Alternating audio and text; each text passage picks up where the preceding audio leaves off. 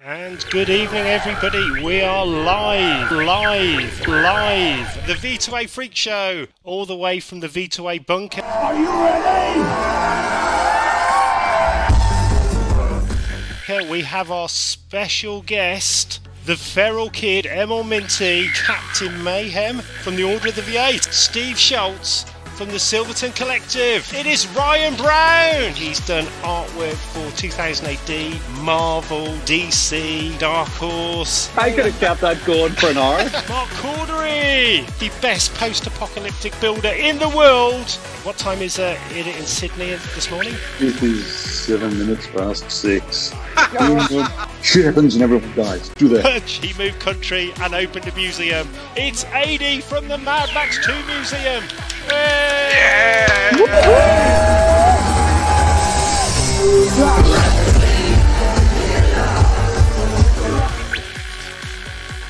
I'll see you all on Saturday night. Okay, guys, it's Saturday night. It's the Wastelands.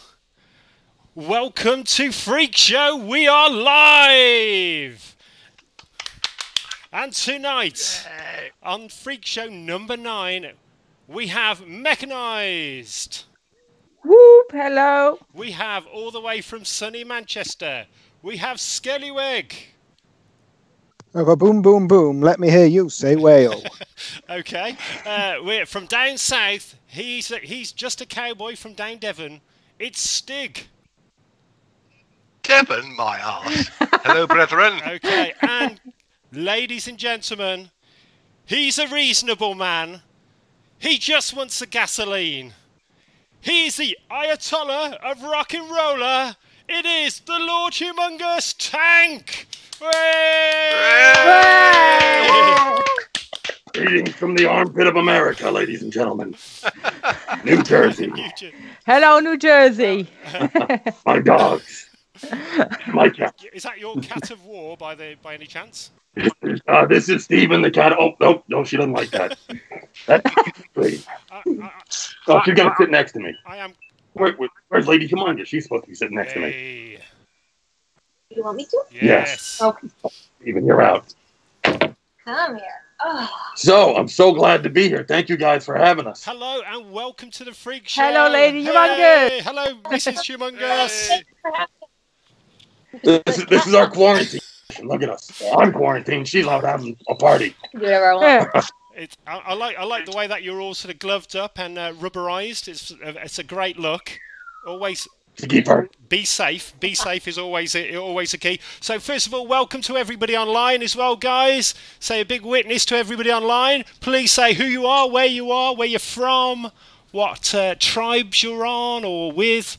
We can see the chat. The chat is live, so please post away. So first of all, the great Lord Humungus, how did you get into Wasteland Weekend? What was your first one, and how did you find out about it originally? I found out about the original Road Warrior weekend right after it happened. A friend of mine brought it to my attention, said, "Hey, I know you're a big Mad Max fan. This is probably be right up your alley." And so I planned for like a year to attend the next one, which became Wasteland Weekend 1 in 2010. Wow. I went out as an MFP officer. There was like, I don't know, 300 of us there. It was a pretty small deal back then. And I loved it, though. I fell in love with it immediately. I felt like I was finally at home with people that felt like family, people that understood my obsession with this whole post-apocalyptic bullshit. Well, reality now. And a buddy of mine that I was camping with that said, "You know what, man? Next year you should come back as the Lord Humungus." And I said, "Oh, get out of here. That's crazy talk." And he said, No, you're the only guy here that can pull it off." And well, it took me a year to do it, but I got into shape. I got the costume together. I came back in 2011 and unleashed the Humungus on the world. It was pretty fucking amazing, I must say. Well, also you are one of the main features for people who've never been to Wasteland Weekend. You are one of the main features of the whole show. It is just awesome. your DJ sets. We'll get onto the DJ sets in a moment. But the first year we were there, me and Pat, we were that excited, like small schoolgirl fans, to meet the Lord Humungus. We were like, it's Humungus! So we're like, can we have a selfie, please? Can we have a selfie? And there's you, purely in character, rocking the look. And then at that moment, the ice cream van went past. You know, the beaten up Wasteland ice cream. So our first meeting with you was meeting the Lord Humungus, and he ran off going, ice cream! Ice cream! That's character. That's Well, you did get an ice cream. You It was did. You very had a nice. mini milk. Very I refreshing. think you had a mini milk ice Yeah, cream. we were very jealous on that. That's what you did with the mini And milk the- afterwards. That was a little And the fun disturbing. bit is when you come back to the UK and you try and explain what Wasteland Weekend was like, it's hard to put into words. Oh yeah. So whereabouts in America are you from? Well, I grew up just outside of Washington, D.C. in Northern Virginia. I got a job with a little-known band called the Misfits back in the mid-'90s. God. So I moved up here to New Jersey. I live in Vernon, New Jersey, which is where the Misfits hail from. I worked with those guys for, 13 years? Yeah, 13 years. Bought a house up here. So we are in the woods, on top of a mountain. It's just us and the bears and the wild turkeys and the deer and Steve and the cat. literally the best place to be quarantined. Yeah. Yeah, Definitely. yeah. Definitely. When you say you did a little job, you were the tour manager, weren't you? Well, I started out as the merch guy. If you wanted a T-shirt, come see me. Best place to start. Best place to start. Yeah, I worked my way up through guitar tech, drum tech, assistant tour manager. Then I started building the stage show for the guys, making the props, running the smoke and the lights and the mirrors and all that kind of shit. I was Crazy. like the Wizard of Oz behind the curtain, pulling all the The, stuff. the, the guitar tech and the drum tech, they're not sort of in a pile behind the house, Yeah, are they? I was thinking that was your promotions always because somebody mysteriously disappeared. Weird. Or blew up. Don't go in our attic, okay? Oh God, yeah, stories. Crazy. I've got so much junk up there. So But I Bodies. and bodies. Yeah. I started out as a big Misfits fan. I was a collector. I was known around the world for my Misfits collection. Eventually, I got to a point where I had to sell the collection because I needed this thing called a house. I had to put a roof over my head. damn, yeah. Well, luckily, I turned the record collection into a home. It worked out pretty well for me. But I had weird shit. I had like the drummer's shoes, I mean, stuff. Did he know? No. I think Robo knew. Yeah. But yeah, it was interesting. Most of the collection went to a guy in Spain. Couple choice pieces went around to other people, other collectors around the world. But I had one record alone that sold for $10,000. It was Oh my God. one of a kind, actually. Yeah. Oh my gosh.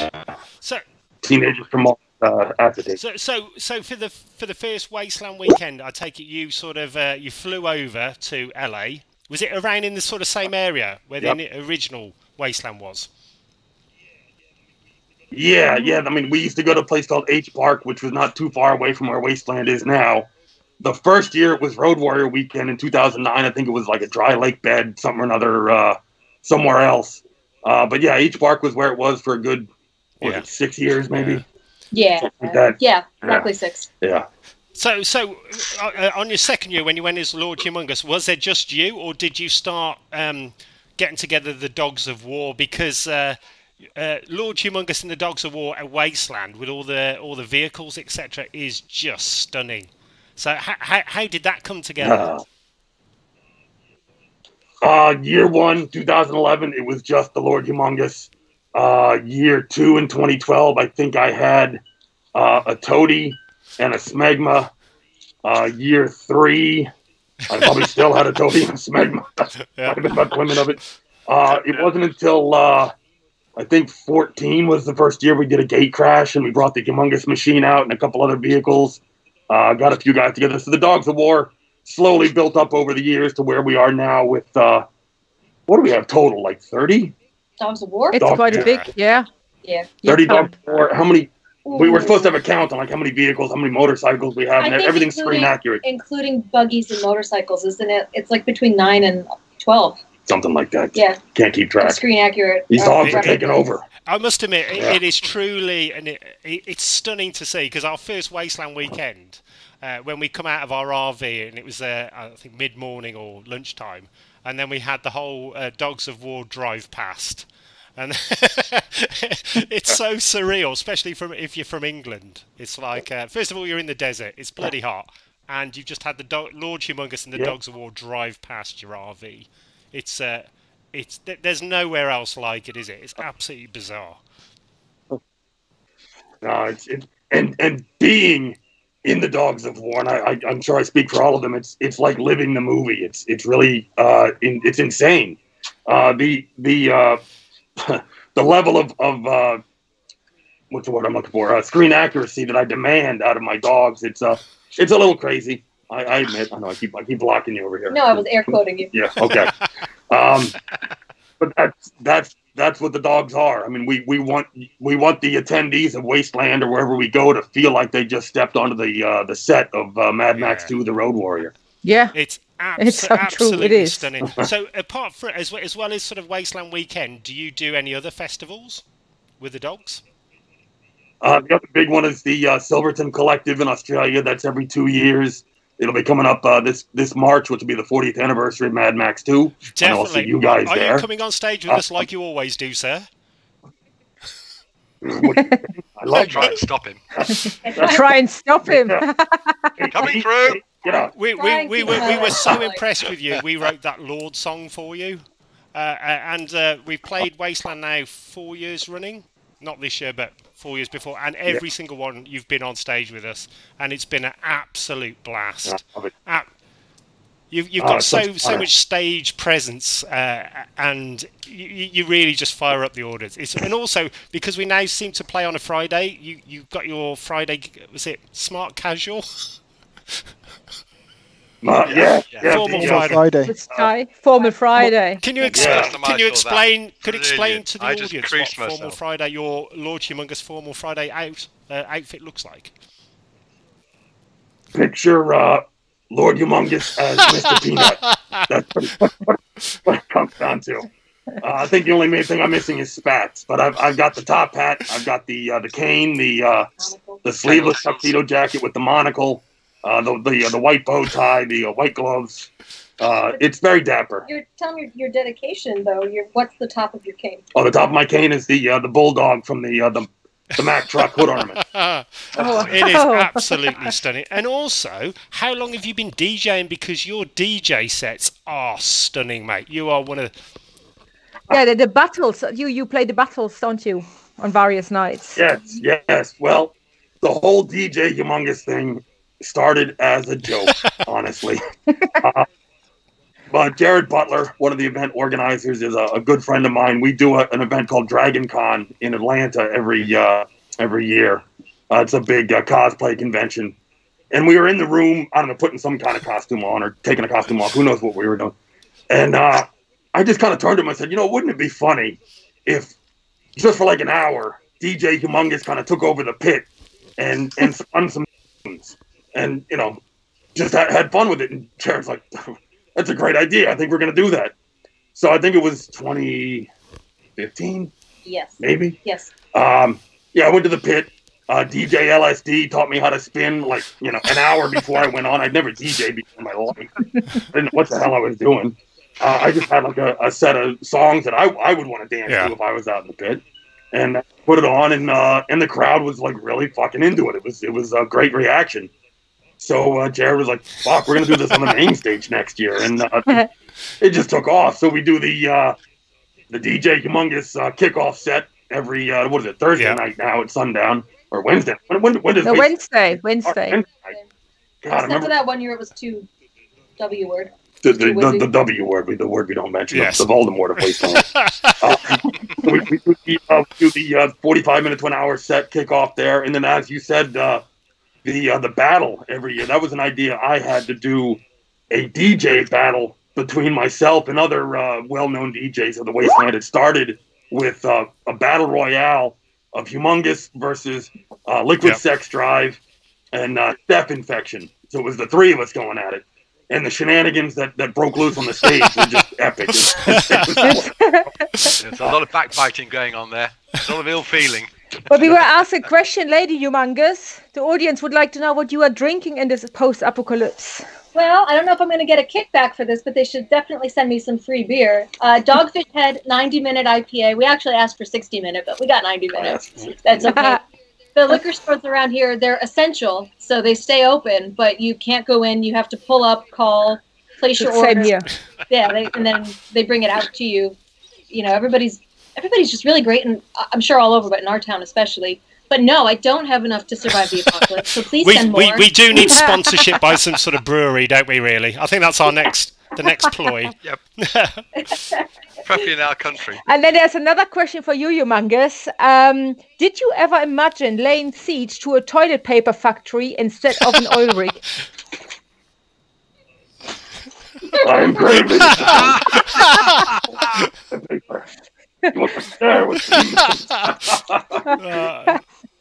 I thought we'd be hoarding food or fuel or water or gas or something, but toilet paper, who saw that? Is just God. Humanity really tipped their hand. Like now, when the real apocalypse comes, we know it's toilet paper. Yeah, we have to toilet bargain paper and for. gloves. Yeah, I'm ready. Let's start bunker. I have a question here from Mr. Minty. ML Minty.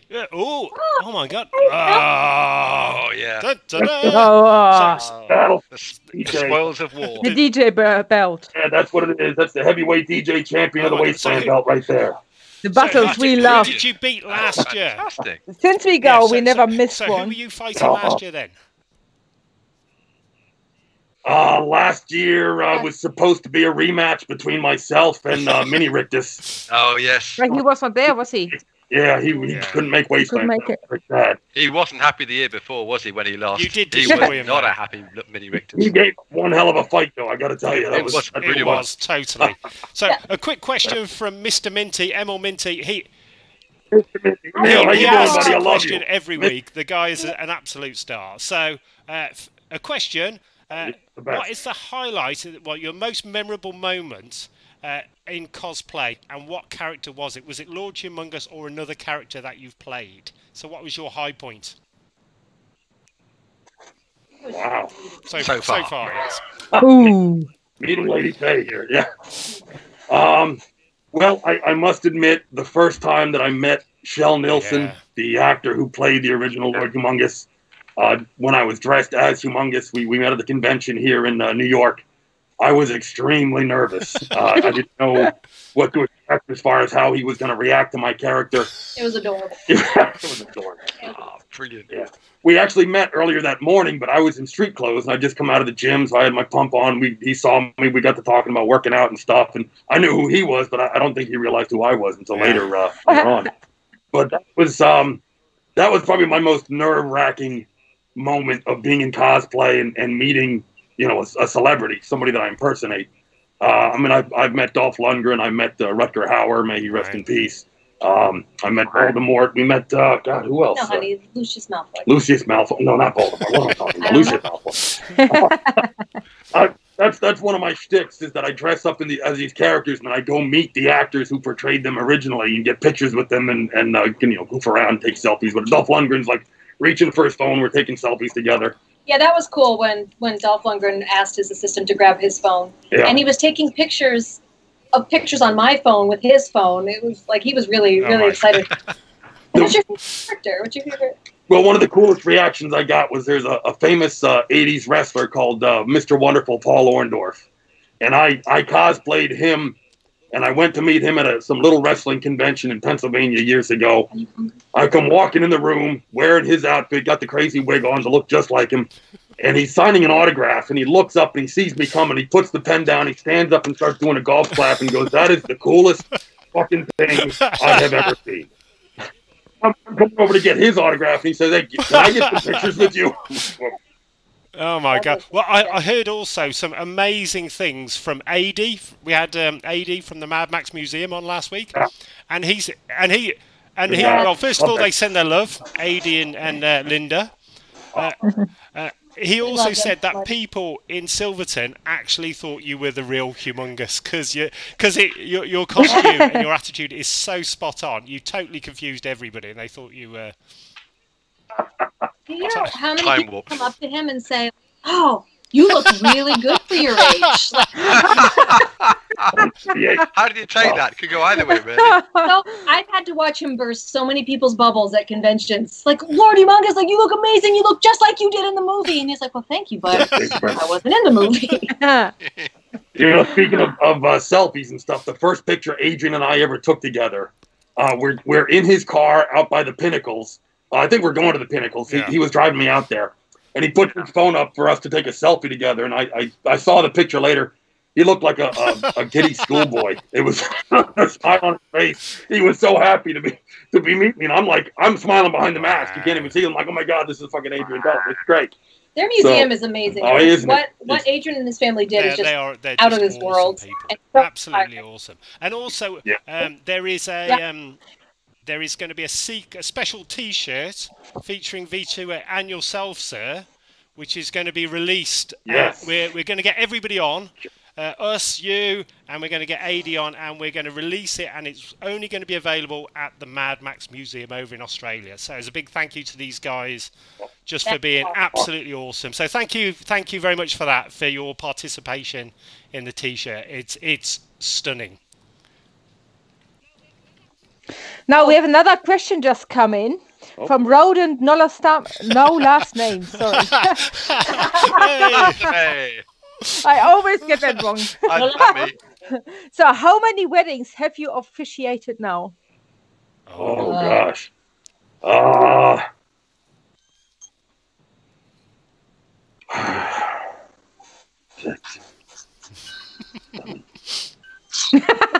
almost 10. We're yeah.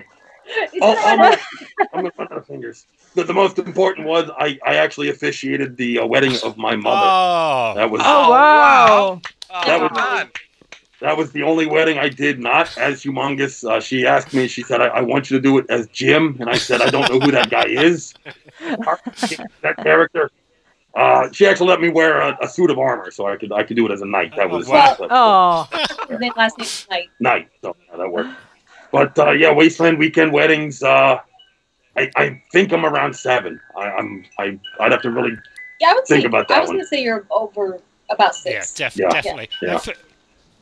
There's always another. so how do you apply for that one then? Where do you have to put the application in for the wedding? Just ask and supply you with alcohol. You know, you're probably not even remembering. You probably are closer to 10 because at Wasteland, people will just grab him sometimes. They're like, we're going to get married today. Can you do it? And he will drop. He will drop whatever he's doing to make sure he officiates that wedding that was in the middle of the day or when we could have been doing something else. He wants to be there. He wants to do that. Yeah. So, That's I love it. amazing. Yeah. I wasn't aware of that. a quick. Yeah, the first one we did was what 2016 16. maybe. Mm-hmm. And I got ordained just so I could do the wedding in Wasteland and made the whole speech up and everything. And it's a lot of fun. It's a good time. Oh, no, wait. No, the 2016, first. 15? No, 15. Oh my god! 15. I don't know. So in Wasteland, what is your favourite part of Wasteland? Sleeping. I'm not kidding. Oh, my favorite part of Wasteland. Jesus. Hanging out with you. Jesus. God, there's so much. I mean, how do you put your finger on the best thing? I mean, fucking open bar at the Atomic Cafe. That's always been a good time. Yeah. Thunderdome is out of control. People keep asking me, like, oh, Humungus, you got to fight in the Thunderdome. I'm like, what are you kidding? I can't even turn my head. Yeah, exactly. How do I fight? Yeah. You ever see me driving? I can't even see what I'm doing. Yeah, it gets messy. And- doesn't it? and Hand signals signals with the gloves. Sorry, was that your foot? Ow.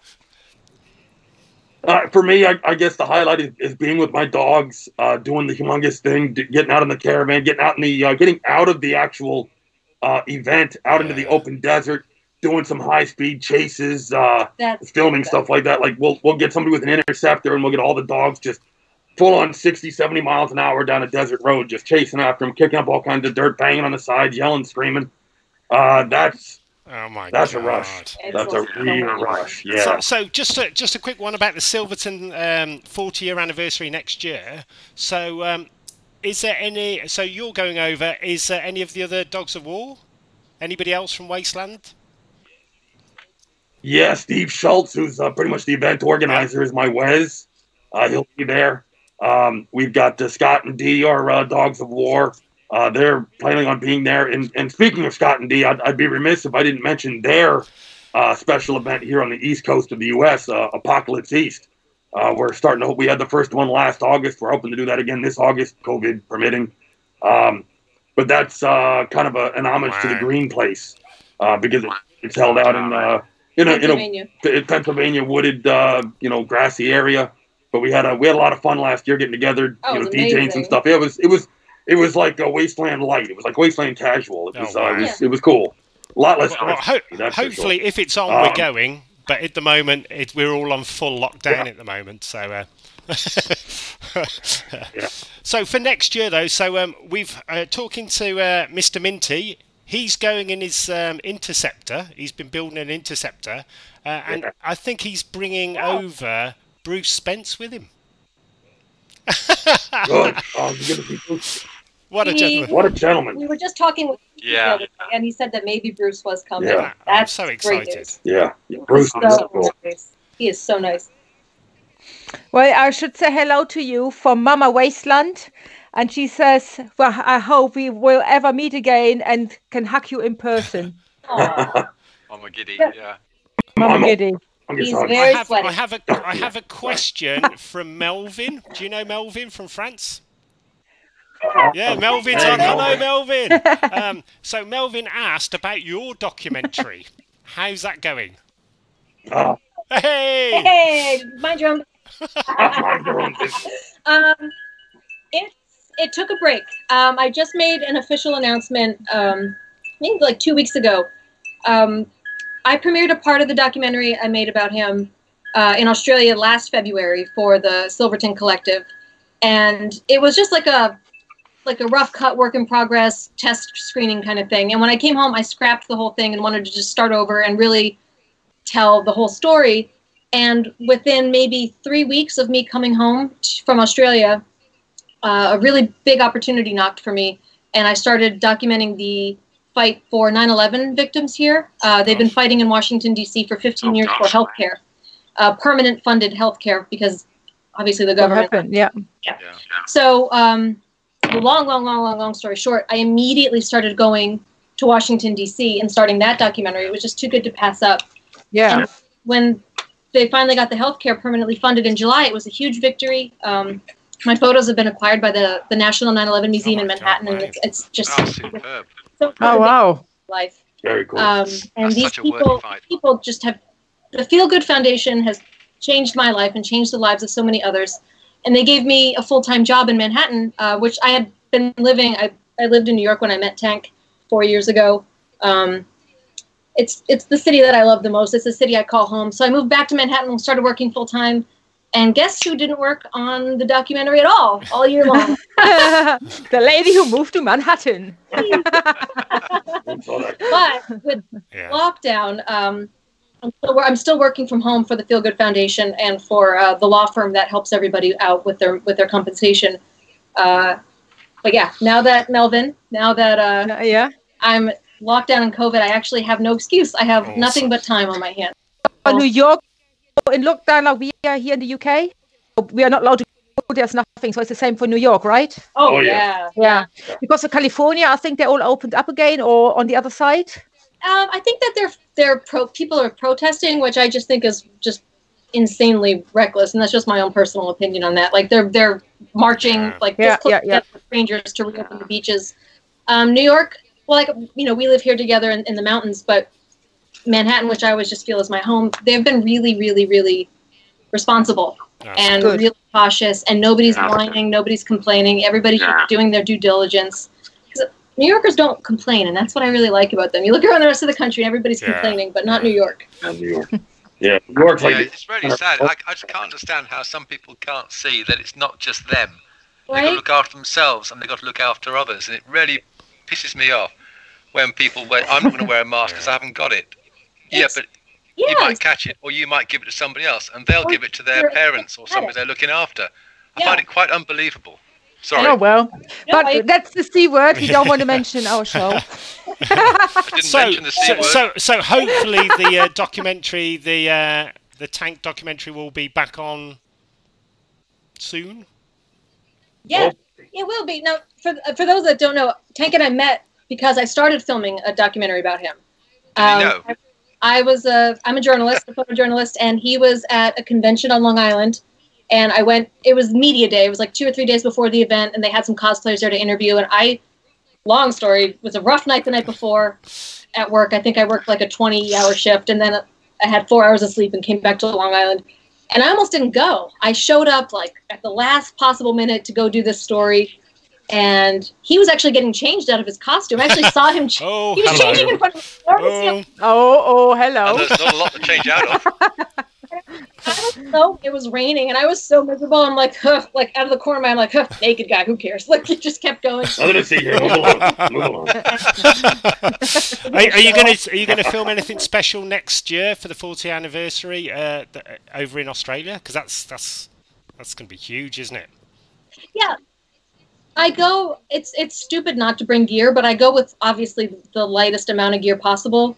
My first trip to Australia, I was filming as a documentarian, and just the amount of gear I had to bring was just so expensive and just so cumbersome. But I needed it. But now when I go back, I always have I always have a camera no matter what. Yeah. But I always make sure I have some kind of recording device, because God forbid you miss something really, really magical. You could put it in the special features at this point, for all I care. But you don't want to miss a thing. Yeah. But have you seen Melvin's documentary, The Archaeologist? Yes, I don't know if Melvin, we're allowed to say it at this point. He showed us like a special, like official uncut version of it at Adrian's house. Yeah. Cool. Yeah. And Melvin, if you're still watching, it was gorgeous. I told you that then. Definitely. It was gorgeous. It was just so well done. The story is so great. You kept things like just perfectly digestible and simple and just astonishing. I can't stress enough how much everybody's going to enjoy Archaeologists of the Wasteland. Yeah, hopefully. Yeah. I think maybe next year or so. I think they've just got some stuff they've got to work out first before they can actually release it. But hopefully, I can't wait for it to come out. We've watched it a few times now, and it's just absolutely awesome. So we have a part of the show where we actually have we picked the world's crappiest toys. And so the idea of this is called bunker or bin, and the idea is you're running towards your bunker because it's a nuclear fallout. You see these two really shit toys. One of them you can grab and take into your bunker for all eternity, and the other one you can throw straight in the bin. I think we sent it over on your phone earlier on. Sorry. No, I just read the comment. Sorry. So what do you think? So first of all, we have on the left-hand side we have donkey brains, which is opinions. What do you think? What's your thoughts? Well, donkey brain. I've eaten calf brain. That was actually pretty good, but I've never played any donkey brains. I thought that cat was looking a bit quiet. I think it's a Toy Story rip-off by the look of it, but I'm not sure where they got the words donkey brains from. Maybe intelligent donkey. I'm not sure. Donkey brains is a total insult here. If you call somebody donkey brains, that's an insult. Let me see. Is it? Let me see bunker or bin. They are pretty bad. Oh, there's the flushing frenzy where you have to try and flush a plastic turd down the toilet. That's my personal favorite. That one I love. That's genius. Think it through, Tank. Do you really want to look at poop in the bunker? Like, I would rather play with donkey. We'll be looking at poop in the bunker anyway. You get a free toilet with it as well. Ooh, that's true. That's true. Go. I don't think it's going to be full size though. Is that tank-sized toilet? Very much. So initial thoughts: donkey brains or flushing frenzy? What are you sort of gravitating towards? I'm a flusher. I'm definitely a flusher. Yeah. Oh, the secrets come out. So you're obviously not eating enough fibre if it's still floating. Yeah. This harkens me back to a sort of a Road Warrior ripoff Asian cheap toy I found in a dollar store somewhere, and it came with a whole bunch of warnings that were roughly translated from Chinese Mandarin or something, and it was this toy has been manufactured for the extreme priority, the good looks. Beware the small part that chokes the child.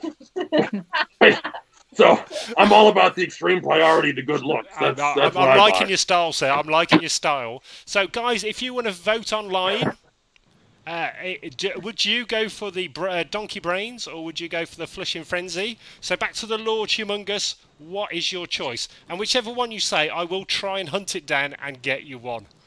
Then I have to say Flushing Frenzy because I got how that even works. I'm very curious. It's piqued my curiosity. This is great. Keep me entertained for hours. Watch. Well, Melvin just said that the screening will be released at Silverton next year. Yep. Yeah, we heard that. Oh, now I have a reason to go. Okay, good. Do you have any tips for people who've not been to Silverton before? Yeah, as a matter of fact, I do. And she hates it. But I have a hat I wear with a big brim and a net that goes over my whole head because the fucking flies are absurd. You look like a fucking lunatic. Like, I always look like a fucking lunatic. Look at me. Actually, sadly, the drought was so bad last year that there were no flies. So that wasn't a big deal. That was very sad. We had no flies. Yeah, that was horrible. It would be... It's sad because of the drought. Yes, I know. The drought was rough. It was very rough. Dick. So, okay, so camping supplies, heat, sun, and sleeping supplies. It gets freezing out there at night, scorching during the day, and you just have to be smart. Same as Wasteland. Just be smart. I just want to say, sound like Wasteland. Yeah, and wear like sun-covering clothes, like light long-sleeve shirts and things, and a hat, obviously. Just simple mom stuff. Yeah. Why did you call me mom the other day? I was acting like a mother, telling somebody what to do. Anyway. And pecking somebody. You son of a bitch. So are you going just straight over there, or are you going to travel around Australia, or what's your plan? Funny. We were just sitting at this table this morning, drinking our coffee, eating our cereal, and talking about that. Like, what do we want to do this time? Because last time we spent, like, a week in Brisbane? Well, we always spend about 3 weeks there, and we always start in Melbourne, and then we always go up to Broken Hill, and then we have, like, a week and a half to go wherever we want. So our first time we went to Sydney, and then last year we went to Brisbane and the Gold Coast, and we hung out with Shell. Ice cream. I took Lord Humungus always, for ice cream. Always. You want to see the picture? The picture's classic. So we're trying to figure out what we want to do for like our extra week while we're there. We'll come up with something epic. Here we go. All right, so here's just to whet the appetite. I can't see. Okay, there we go. So there's the three of us at a Baskin Robbins on the Gold Coast in Australia. Oh wow! Yeah. Here's what you really want to see, which is the two Lord Humungus. Yeah. Look how happy we You are. see, there's something about the humongous ice cream, isn't there? There's a scene going. Every time I we've see met that. you, it's always ice cream. It is always. We're going to have to get a Lord Humungus ice cream made. Have your own flavour or your own brand or something. I'm down. Okay. Or a t-shirt. So a question now for me is, in Wasteland, what is your most funniest moment you will never forget of all the years you've attended? What is a moment where you think like, Jesus? Because we all have them, but... Funniest moment. Huh. That's a good question. That's a great question. Yeah, let's just stop and think about that. In the meantime, while he's thinking, let me tell you all his secrets. No. If anybody's listening that has recommendations of where we should go next in Australia, we were just deciding today whether or not, Steve Schultz doesn't know this, but whether or not we should stay with Steve Schultz in Adelaide or like head out to Perth. I feel like if we go any further north in Queensland than we have, we're just going to get eaten by a caraway, and I don't feel like that. Exactly. So, Exactly, yeah. so I don't know. So if anybody chimes in with any recommendations about where we should check out next. Last time we were there, she got chased by a baby brown snake. I got chased by a baby. Oh my god! I watched it. A baby what? And then I cried the whole way out of the jungle. A baby brown snake. How big was the baby brown snake? He's still thinking, so I'll cover for him. So in Australia, the one thing I learned, I've been there twice. Everybody's so nice. First of all, they just come up to you in the supermarkets anywhere, and they say, "Oh, Americans, like welcome, welcome, like do this, do that." I hope you're having a great time. Like I've never had an unpleasant run-in with anybody. But the second time, for whatever reason, so much unsolicited snake bite advice, like so much, like from the cashiers at the Woolies, from like Uber drivers. You just constantly, you're not even asking for it. They're just like, listen. One time, our friend Ian Mitchell. This was my first trip there. He goes, all right. He's like, if you see a brown snake, I actually never mind. If you see a brown snake, it's too late. That's not good advice, is it? You don't have to wee on somebody's leg, or am I getting confused with some other animal? That's the box jellyfish. I mean, no. I think that's just the parties you go to. And the extra services. Be on your leg no matter what. But yeah, do you have any idea? You want me to tell the brown snake story? Tell the brown snake story. Okay, tell the brown snake story. So we were in Mount Tambourine. It was our last night in Brisbane last year. And I don't know, we did a bunch that day. We were just kind of like, we did everything we wanted to see, but then like our last day, we just kind of like packed a bunch of like last minute trips in. And we were staying with our friend Leo Fatsies, and he took us late in the day from his house in Brisbane up to Mount Tambourine. And we get there, and it's dusk. Like, the sun has set. The bats are coming out. The cicadas are out. It's beautiful. But I felt like I was the only one thinking, like, okay, like when we leave the jungle, it will be night. Like, it will be dark. And I'm in Birkenstocks and shorts, and this is not what I planned. And the really good, actually, backtrack, the unsolicited snake bite advice from an Uber driver 2 days earlier ended up saving my life. Yeah. He said, and it's true, the brown snake is the only snake in the world that will chase you if you run away from it. That's the only snake in the world that all the other snakes are like, okay, threat gone, crisis averted, they're leaving. And the brown snake is like, oh yeah, motherfucker, you think you're going to get away from me? And they come at you. You can run, but you can't hide. Bloody hell. Oh my God. I think I can't go now. I remember I can't go next year. We don't look we also have very dangerous animals in the UK. In the UK, we have a thing called a hedgehog. We have a freak bear. Yeah, big shout out to Freak Bear. Big shout out to Dawn Cobe, whose birthday. Happy birthday! Happy birthday, Dawn! Hello to the Feral Kid, because he's always on, and Steve Schultz, etc., and Adi and Luby. Our next part of the show, I'm not sure if you've ever seen this. We do a celebrity Thunderdome. So a celebrity. So a celebrity Thunderdome. So what it is that we randomly pick two celebrities. I will assign one to you, the great Lord Humungus. The other one goes to Skelly. Okay. You then have 30 seconds to explain or convince the audience to vote for your fighter. And then at the end of the show, Stig tallies up the votes, and whoever gets the most votes will win. Are you ready? Are you ready to play, sir? Okay. Okay, let's do it. What's the worst that can happen? Quite a lot, Rick. Quite a lot. Yeah. Okay, so tonight's Celebrity Thunderdome, for the Lord Humungus, you have the Russian boxer from Rocky. You have Dragos. Ivan Drago. And Pat, on your side, you have Miss Piggy from the Muppets. Okay.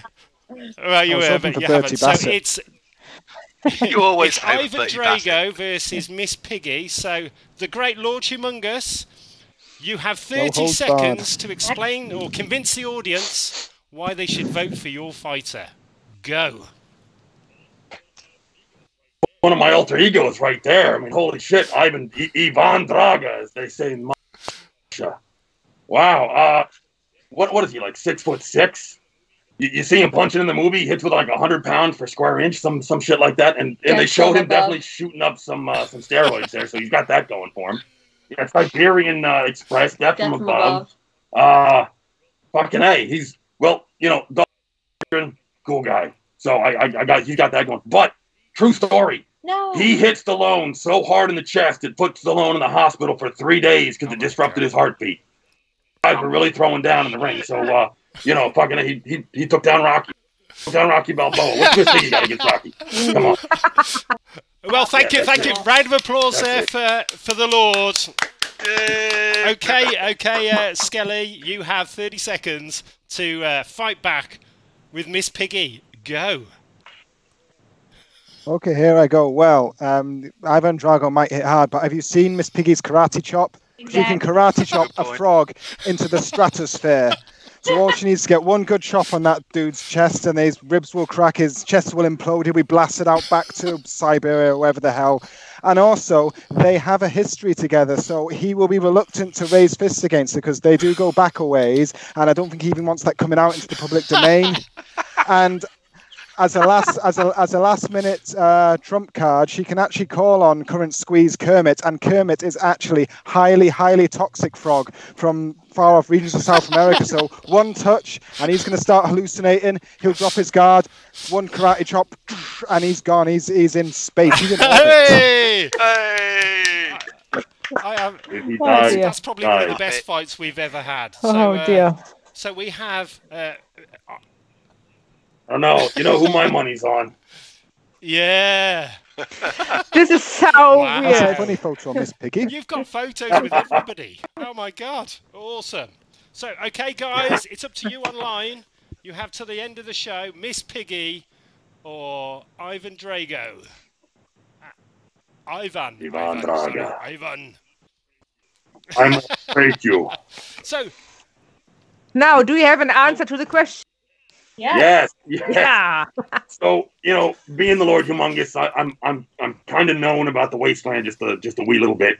So I kind of carry like a gold membership card, kind of gets me wherever I want to go. Oh, I know where this is. Okay, that's the good. Except for this one time, I wanted to get drunk and go sing some karaoke at the Bikini Atoll, and they had some hack boob working the front door. No, he's really just kidding. I'm just talking about some guy working the front door. Like, well, I need to see your membership card, sir. And I couldn't get into the Bikini Atoll. We got turned away. I got turned away. No, not at the Bikini Atoll. No. No. Yeah, exactly. Get Let me in. for God's seriously, the next day, you turned away who? So he learned it. But The name's not Dan. Coming in. I'm surprised he didn't recognise you. That's the Hello, those trainers. What did I did I joke or something to get in? I don't Didn't remember I was bruised for. She got spanked and lost her breath and could barely walk. Oh, God, they're like, well, that was a spunk. Jesus. she should have warned me. I was like a little petite girl, and shame on me for underestimating a petite girl. She's like, okay, if you want to get in, you have to get spanked. And I was like, okay. Like, I live with him. How hard can you spank? Oh dear. Yeah. Well, there's a funny dear. story about that actually with Mechanized at the hard? What's that place in? Heart So Attack we went Grill in there. The Vegas. first time we'd ever been over to America, we went to the Heart Attack Grill. Heart Attack Grill. Yeah, sorry. And Take your if dentures you out. have you ever been Disgusting there food. in LA? Oh, in Vegas. No, it in was. Vegas. Las Vegas. Vegas. Is that where they have like the 3,000 calorie burger? Yeah, Yes. exactly that place. Sales outside and the So nurses and the and the food. You have doctors and everything in there. You get dressed So up we as a all went patient in. and all that shit. yeah, so we all went in, and literally everything's like triple cooked in fat and everything. It is like it's the maximum amount of. Meaning. But what we saw on the way in is if you don't eat all your food, you get spanked by one of the waitresses. So the rest of V2A spotted the sign, but poor old Mechanized didn't.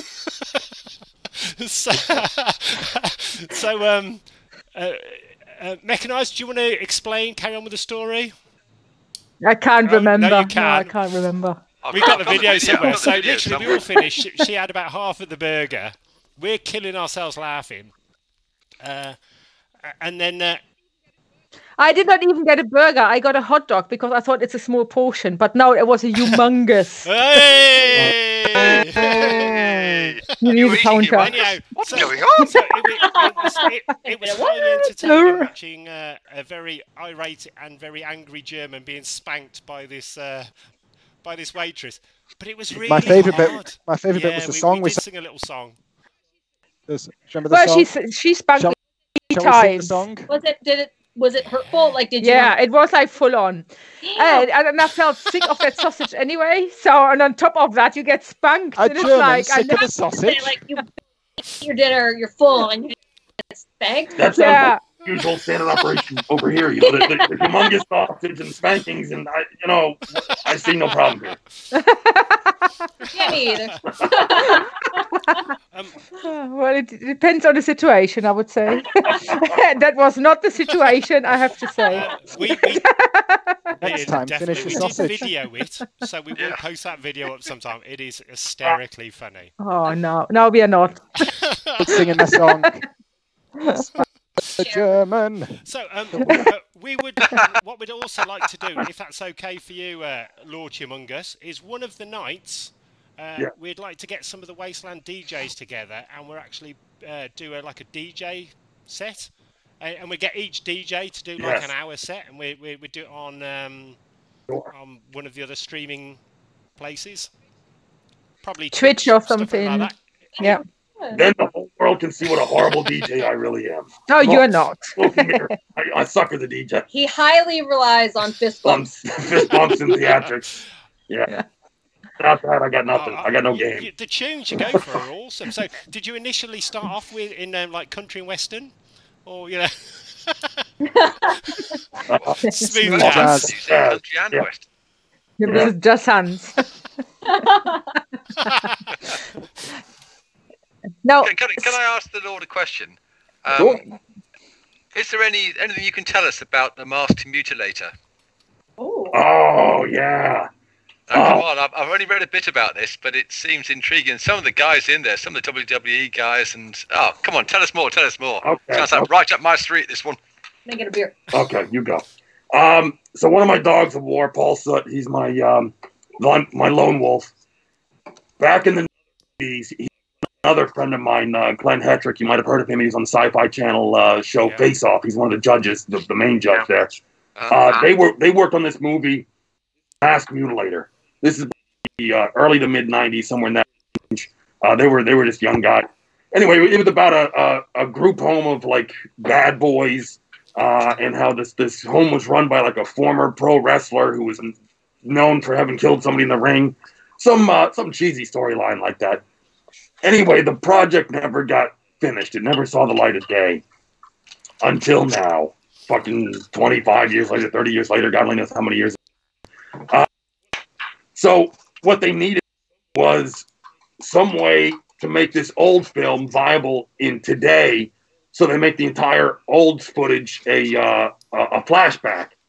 So they bring me in as the younger brother of the original Masked Mutilator, and I'm being interviewed for like a podcast or something in today's world, and we kind of go back into the story of what happened way back when. So I'm really only in a very small part of the movie, I think at the very end, but that kind of sets up the potential for a sequel, perhaps, with yours truly. But it was a lot of fun. I filmed only just a little bit. It was just one day, myself and this another actor, Steve Mittman, who was doing the podcast interview. And there was a scene where I get fed up. I get up and I grab him and I get in his face and I tell him this interview is over. And I'm frothing at the mouth and spitting on him and stuff. And then the director calls cut after the scene's over. And I put him back down. I go, man, wow, Steve, you're really good. You look really scared. He's like, what, are you fucking kidding me? Man, I was really scared. Oh, okay. Fine. And that's directed by Nick Lallo, is it? That film? I'm sorry, say again? Who's that directed by? Is that Nick? Nick, isn't it? Nick Lallo, isn't it, I think? Why isn't Dale doing it? It's not Dale? No, Dale's the producer. Oh. Yeah. Yeah, I worked mostly with the producer. The director, you know what? If I knew there was a quiz, I would have studied. No, there's no quiz. No, I just thought it looks really interesting. Any ideas when they're looking to release it? It's on Amazon. Right. Oh, it's out now. Oh, brilliant. You There can you buy go. it on The DVD. Master Feature. Just stick, if you could put a link up on the chat so people check it out. Check out the great Lord Humungus. Have you ever decided to go into or do any other films? Because you've got your documentary. You're very theatrical. You've got a real amazing stage presence. Have you ever thought about like? Oh, thank you. I think about it all the time. Somebody asked me once. It was my original toady at Wasteland. Said to me, Tank, why aren't you in the costuming industry? Yeah. You're really good at making this stuff. And I said, Dad, I'd rather be in front of the camera. I don't want to be behind the scenes. Yeah, I would. What? You don't want to be behind the scenes. No, I don't want to be behind the scenes. Yeah, I would love to do more stuff on stage, on screen. I've done some. I was I was Daddy Warbucks in my daughter's production of Annie. Brilliant. It was adorable. Yeah, I was. I played Tank was adorable. Yeah. Oh, you should just see him at home. He's so cute, you guys. What stories do you want me to tell about him? Funny slippers. Yeah. I think we should get Lady Humungus on a separate separate show. Oh Yeah. When Tank's maybe out of the state. No. Anyway, Daddy Warbucks footage will be in the documentary, and it's super sweet. Ah, great. Amazing. Yeah, it's a lot of fun. I love being on stage. I love working a crowd. One of the coolest things I think I ever did on stage was a long, long time ago. I was in a community theater production down in Virginia. I played a couple different characters. I played Superman was one of the characters, actually. But there was one scene that kind of closed the whole show where I came walking out center stage as other members of the cast were crisscrossing back and forth in front of me and behind me, calling out my name, looking for me. And I was delivering a monologue about how alone I was, how lonely, and how nobody could find me. Nobody knew who I was. I was in this horrible place. And I came down off the front of the stage, down some steps, and actually into the house. And like the lights went down on stage, and it was just a spotlight on me. And it was a very sad thing that I was delivering. And there was not a dry eye in the house. And I was like, there's no witnesses. I got you. Oh, please. I grabbed their emotions and I shook them up, and it felt empowering. It felt amazing. It was electric. Oh, it was really, really cool. But he's been in a lot of community theater. You were Zach in Chorus Line, and that was incredible. Yeah. Yeah, you did a great job. We did a scene there where myself and one of the actors, after he gave his monologue, I came down and we just hugged. And it was another one of those moments where like everybody in the theater got choked up. It was pretty cool. Wow. Yeah, Imperator Devious says you were freaking terrifying in that. We haven't watched it yet. I know. I've seen it. Too scary. I need to own a copy. It was news to me that you could watch it on Amazon. I was like, no shit. I used to buy it on Amazon. Come on. Yeah. I'm just showing everybody my my DJ Humungus sticker that you gave me, which is absolutely stunning. There it is, yes. Did you get one of these? I've got that one. Oh, yes. I've got one of those over there. Okay. And I've got the... Do you get your own bottle tops? Because you're very flamboyant on stage, throwing stuff out. Do you have a different bottle top each year? Can people collect? Yeah, I try to. Do you? I try to. But the Humungus outfit isn't exactly easy for putting bottle tops anywhere, is it? Well, you can That fill could it be out really in the front a little bit. Mighty. Oh no! I saw Humungus crying. I only asked for a bottle top. Well, there you go. Yeah, I like to throw because I'm such a lousy DJ. I have to get the crowd on my side by throwing stuff into the crowd, like T-shirts and I got foam tridents, dancers. You know what? I got to spank girls on stage. I put on a good show. She got really upset with me one year because she's on stage filming the DJ battle. Whatever. I guess it was the DJ battle. That was my first year. I think it was the year I went up against him more than Joe. Yeah, Jeff. That would have been second. And second year, yeah. Well, and so she's filming, and she looks down for a second, looks back.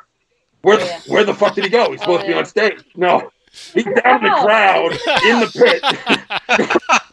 Having a good time. I had to. I had no choice. It was that motherfucker. Well, yeah, we always have that every year with Mechanized when we with the War Boys, because she always dives and jumps off into the War Boys during the set at Wasteland. Yeah. The trouble is we've got like a song, another song are just about to start. We're like, holy shit, where's she gone? I to the powers that be at Wasteland about doing a stage dive during the Humungus set. On certain terms, I am not allowed to do that. They don't carry a big enough insurance policy. For getting Humungus smushed. What did you think of our surprise last year when we brought snow cannons? that was fucking great. Who saw that coming at Wasteland? Holy shit. And that was such a windy night, too, Yeah. so the It snow was brilliant. Yeah. Yeah, that was amazing. Are you doing that again? Plan something even some other worse for next year. All right. Well, no. See, next year you need not snow cannons, but snow cones, because it's fucking hot out. Like, Everybody Get the ice cream. Get our ice cream van out. So wait, what would the flavor be for Lord Humungus ice cream? oh. Like, what would it be, guys? Tears and destruction. Gasoline. Vodka. Gasoline. Gasoline. If it was a Vodka. red beer, Gasoline. what would it be called? The blood of my enemies. The blood of your enemies? Yeah, I don't know. Vanilla. I don't know.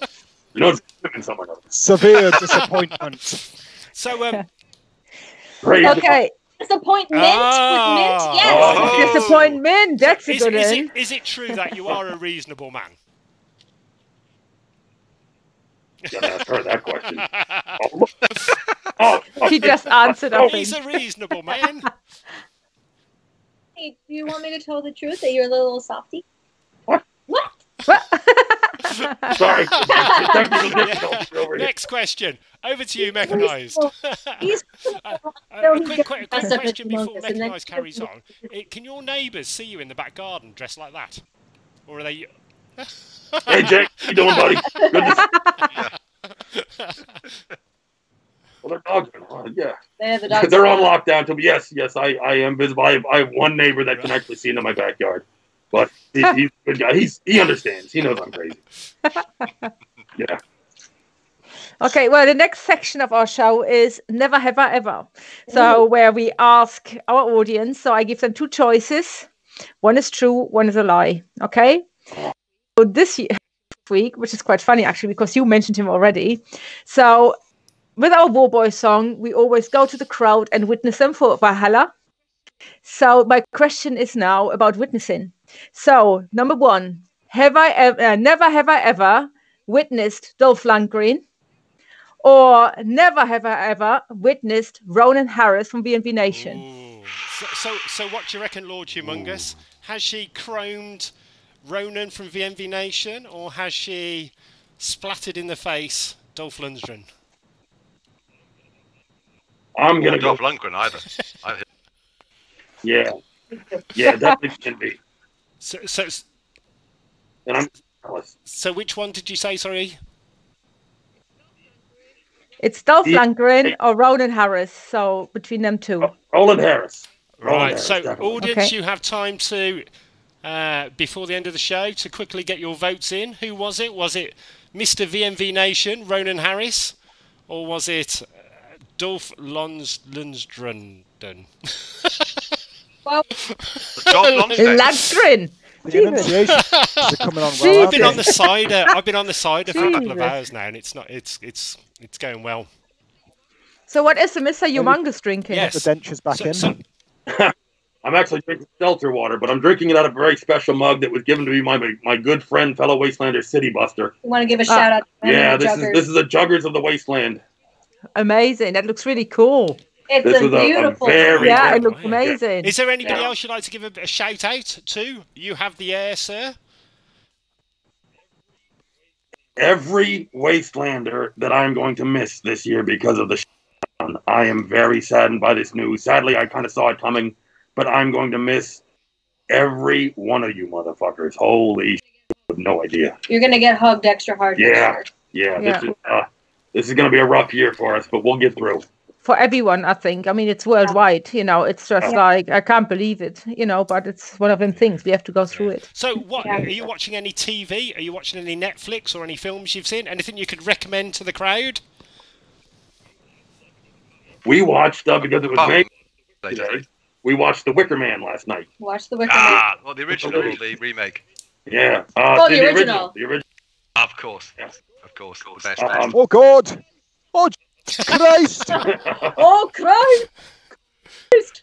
Yeah, that movie's insane. Great. Okay, we haven't been doing anything intellectual or highbrow. We literally watched all 6 Terminators and Lethal Weapon so far. Like, that's what show. Yeah, good times. I had never seen all 4 Lethal Weapons. I definitely never seen all 6 Terminators. And neither had he. And you hadn't seen Lethal Weapon. So we're doing dumb stuff like that. And I think next we're going to finish off. What are we going to do? It's the Matrix. We're just doing like dumb shit we should have seen now. Yeah. Like the entire trilogy. Like I've only ever seen. Have you watched Tiger King on Netflix? Oh yeah. No, we started and he started complaining, so I never put it back on. I've not finished Tiger King because he won't stop complaining about it. I want to watch Clone Wars. What the hell? He did want to watch. Have you got Disney Plus? Any good? Oh yeah. Yep. Mandalorian. Oh God, the Mandalorian. I've noticed in the States anyway, it freezes a lot. I think just a lot of people are home, and Disney Plus just doesn't seem to have the capacity. But that's really not a big deal. That's a first world problem too. Yeah. But if you haven't, I'm a huge David Lynch fan and a huge tweet. And if you haven't watched, huge. If you haven't seen David Lynch's The Straight Story, it's on Disney Plus. It's the only movie he ever shot with Disney. And you'd think like David Lynch and Disney, like if that's not enough of an enticement to see what the hell that's all about. It's a beautiful story. David Lynch is big into meditation, big into love and kindness. And it's just a beautiful story about love and kindness in somebody's life when they've been shut out by other people. They still want to go and express their love and kindness to somebody. Exactly. Yeah. Anyway, if you have Disney Plus, watch The Straight Story. That is a very good recommendation. Thank you very much. Mechanized, have you been watching anything? No, this week I had unfortunately not the best week on live, so I didn't watch much and I didn't do much. So no, sorry, I can't report anything. Skelly, were you up to anything? Yeah, I've been watching Star Trek Discovery, and I quite like it. Cool. Controversial choice these days, I know, but. And Stig, over to you. Anything?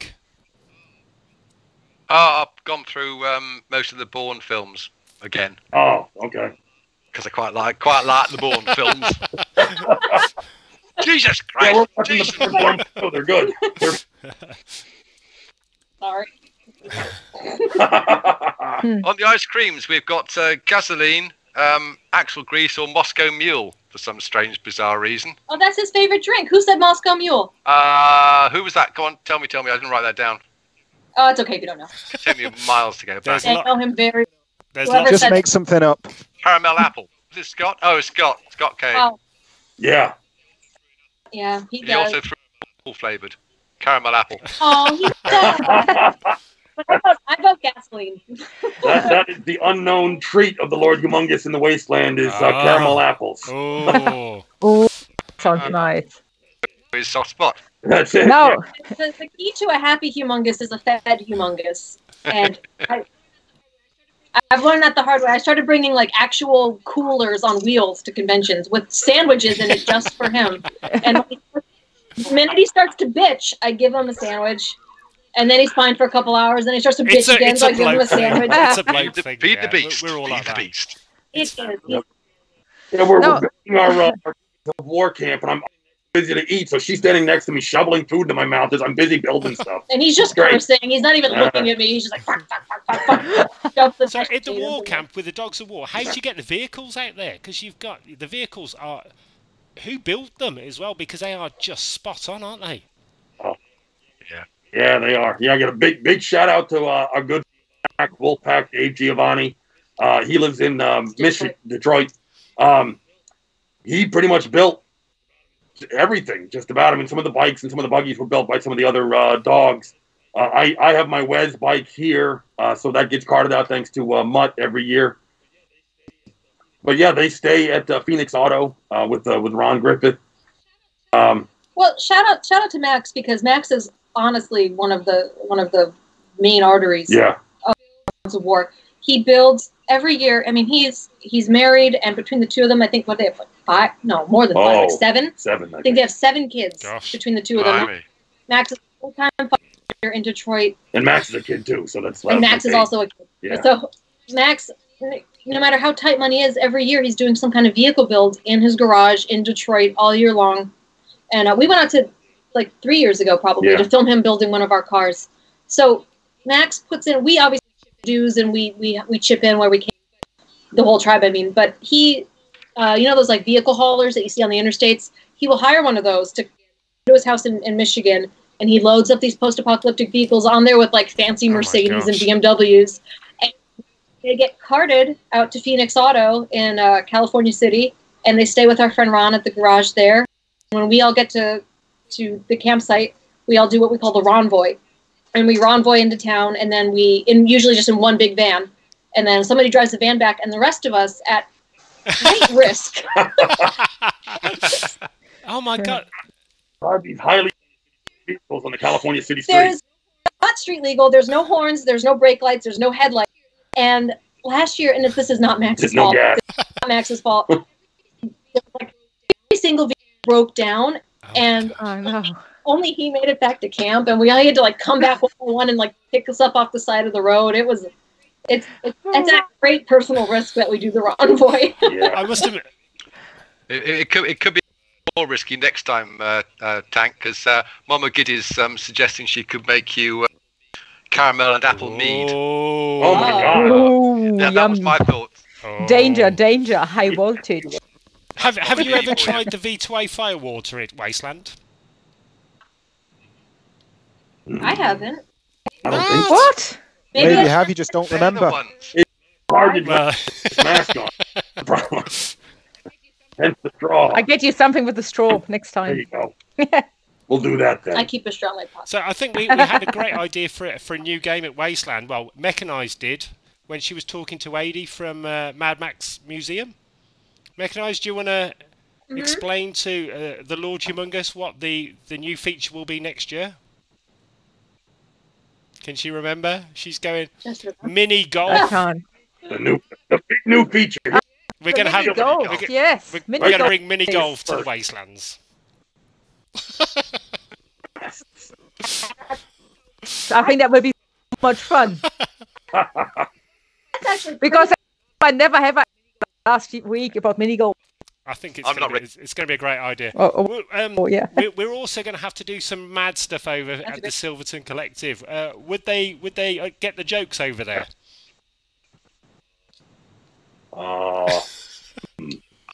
Get most jokes. Yeah. Oh, Jared is kind of online. Hello, Jared. Oh, right. Is he? Excellent. Oh, yes. Well, hello all. You just want to say We are super excited to all come back to Wasteland next year. Do you have a question for Tank? Do you have any embarrassing stories you would like to ask? Yes, Jared, I look out for that one. I look specially. Type it now, Jared. Jared, upload that Shroud of Humungus from the Dragon Con bed where. oh my God. And so, Tank, right? It's funny sitting next to him in this because I told him earlier when he was getting dressed, he smells like Wasteland because his costume comes out and it's leather, sweat, and spray tan. And when I smell those three things together, it's Wasteland immediately. But he also gets spray tanned, obviously, for Dragon Con. And Jared sent us a really funny picture. Instead of the Shroud of Turin, which is obviously, from biblical times, it was the Shroud of Humungus. And Tank laid down on Jared's bed with white sheets and left a spray tan sweat mark of like the Shroud of Jesus. So what colour tan? What colour do you go for, sir? Do you go for Chippendale orange, or what is the colour? Chippendale orange. Yeah. I think no matter what color you pick, it has some sort of tint of orange to it for some reason. But I go for Wasteland We know that from here in the UK. There's a special area of women. They're very orange. Oh Yeah. God. Oh, the Oompa Loompas. The Oompa So I Loompas, think- yeah. Oh dear. I don't like the look of it. Irish, so I'm just taping No. on. Michael Steffen doesn't know firewater either. So what happened? Is it all the war boys consumed it all, or what's going on here? Well, some people have it, but they don't remember having it. Last year. Yeah. Yeah, Captain Timmy. Unfortunately. Mama Giddy says the caramel apple mead will be starting tomorrow. Oh. So we bring. We've got a massive metal flask. It's about 2 litres, is it? Something like that, with our V2A firewater. So normally we spread it around. It's normally the war boys go for most of that. But last year, the legendary Captain Timmy decided to drink the whole thing on his own. Two flasks. We had about 4 litres of vodka. That explains why we didn't see Timmy that And night. poor old Rose, he was wearing his armour, his fight armour, which is... How heavy is that, Stig? It's super heavy. 20 kilos or something like that. But poor old Rose had to carry him back because he passed out. He was that drunk, she had to carry him back to his base. So fair due to Rose. We love Rose. She's always a star. And he had to sleep in it because no one else could get it off. To take it off. Okay, Jared says he hasn't got a question, but he has embarrassing stories. So go for it, Jared. I'm reading. Yeah, it's your buddies. You just now and Jared. Yeah, don't worry, there's only thousands of people going to see this. Only thousands. That's all. That's all. From one of his best friends and his partner. So. Oh, wow, look at the time. When does this thing end anyway? That's getting late. Now, on that note, Stig, Yes. how's our exercise video going? I think there was another video this week. Yep. Well, I reckon the one that's still got my attention is the team standing, which did a tag team, but The double team. yeah. And I reckon they're easily the winner. Okay. Round 3 of V2A Round combat. of applause. Well done. So, The standings. Well done. Yeah. So we post up that video on here, on the channel. Yeah, well, it's on the Cult of V2A, Black and... Yeah, but if we can put a link maybe on this later. So what I'll put we've it on got, now. Tank, if you've Thank not seen you. this, we have every week, Warboy Steve is a body combat instructor, normally, in the UK. Here in the It's an UK. exercise class. And he releases a V2A combat track, and people have a go at it every week to get fit at home. So... Yeah, that's cool. That's awesome. Yeah. I've just been dancing to David Byrne's Stop Making Awesome. Sense, but maybe yeah. Did you have the big had the big jacket on? I need somebody to make me that big jacket. I would go to Dragon Con in that costume. You go everywhere in that thing. I would live. Have you seen that mashup? Certain Precedent. Oh no, I don't, and I don't want to, because that sounds like it would like tarnish my favorite band for me. No, it's genius. Okay. It's genius. Okay. Yeah. All right, So, I'll- hunt it down. What kind of it's a great exercise do you track. have to do to keep in trim, because you are a super fit guy? I was, yeah. Then this quarantine hit, and I just sit on the couch. I try to get him up every day, and he fights me. It doesn't work. It doesn't work. No.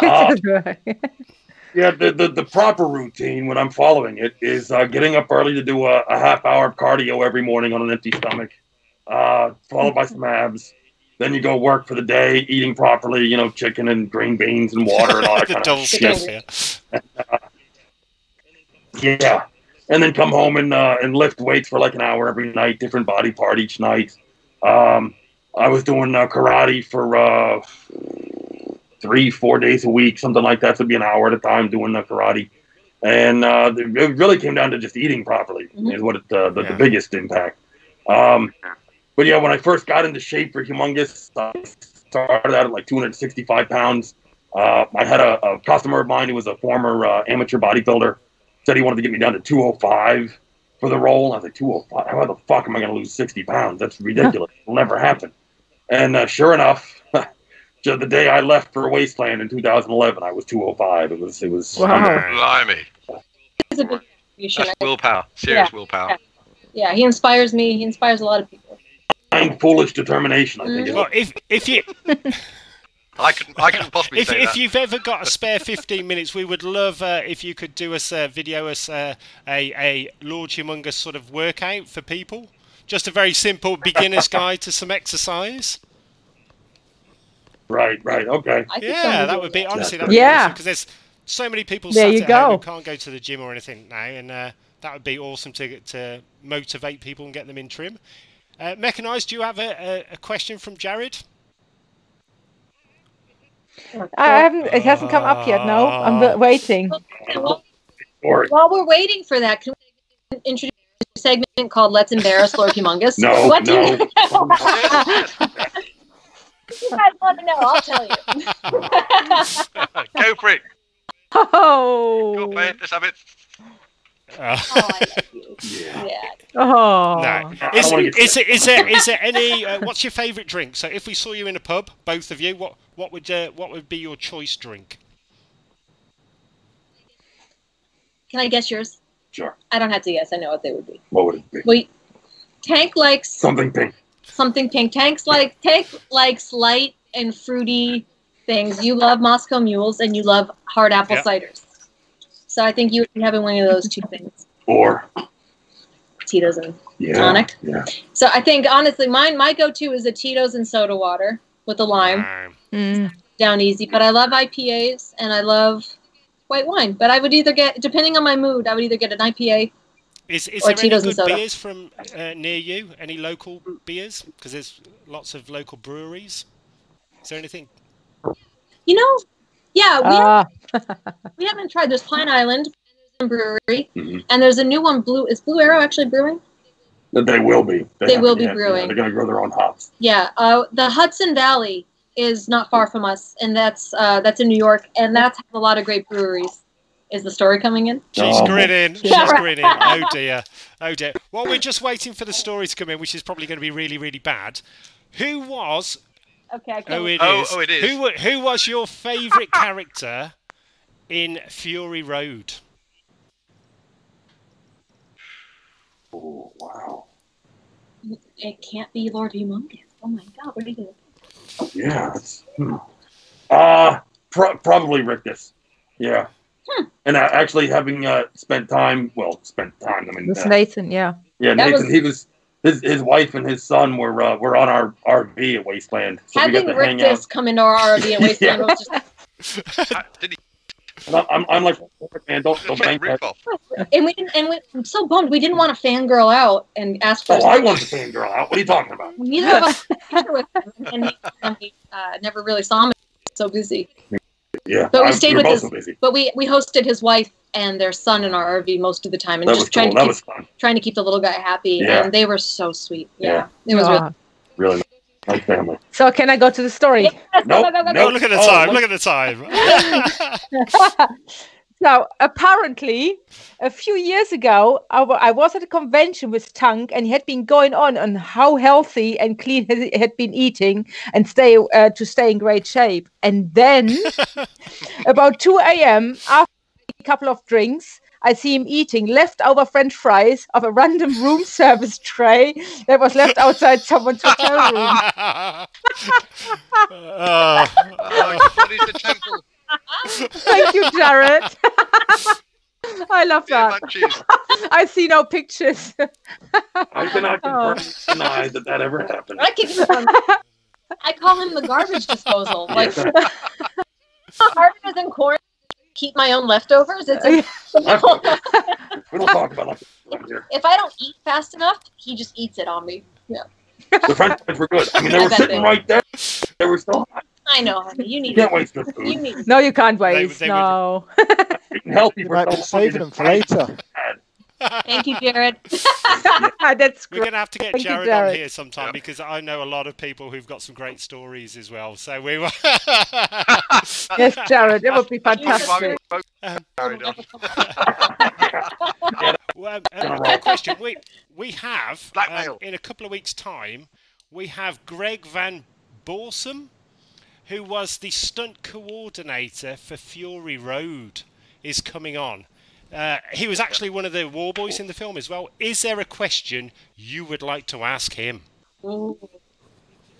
Well, when Jared and I were on a panel at Dragon Con years ago about post-apocalyptic films and culture and that sort of stuff, and the whole Fury Road thing came up because that was new at the time, we were asked like what some of our favorite stunts were in the film.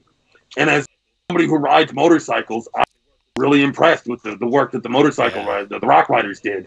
I'd like to know if he had any part in working with those guys to do those incredible aerial feats that they did. I mean, I know this, they do it on X Games and that kind of shit, but wow, that was, I was just blown away by that. Yeah. It's so physical, isn't it? You see some of the behind the scenes stuff, and you think, Jesus, and in that heat.